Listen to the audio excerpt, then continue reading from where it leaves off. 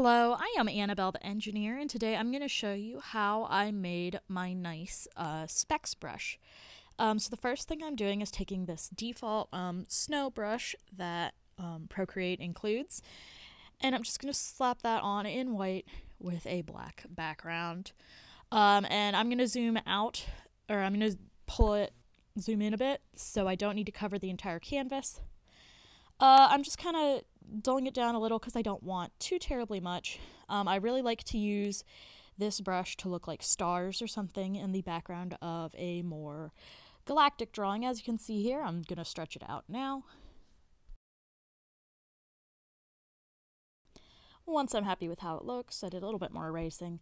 I'm going to go ahead and save it as a photo. So I'm going to do share. I'm going to hit JPEG or PNG, it doesn't matter which. And then I'm going to upload that. So I'm going to go ahead, grab my brush. I already have one ready here.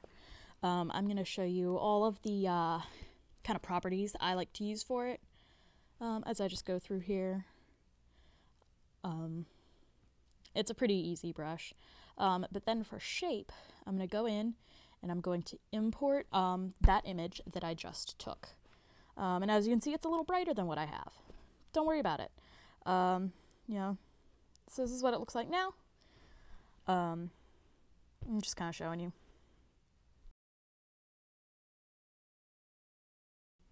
Right here, this scatter, I do recommend putting the scatter a little bit higher. It just makes it look a little bit more organic, a little bit more natural, which is really what I want for this brush, because it is going to be stars in the night sky, which are not super organized. They're pretty randomly distributed. And as I'm just going to go down through here and select which, all of the categories.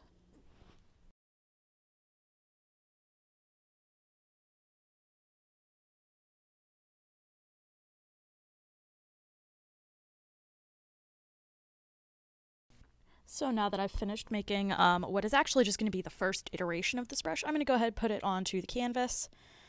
I'm, again, not going to be too focused on making it perfect. What I really want to do is just get in there and erase some of the spots that I don't like quite as much. So I'm going to erase again, go through, basically the same process as before. I am going to go in with my more normal eraser to eliminate some of the like grayish spots. I really want this to either be white or that very dark background, nothing really in between. So I'm going to work on that. Now I already have a specks brush. I'm not going to go through the entire process of finishing it up, but this is what you do. So you'd go through this whole process one more time, save that, and that would be your finalized starry or specks brush. Thanks for watching. See you soon. Bye.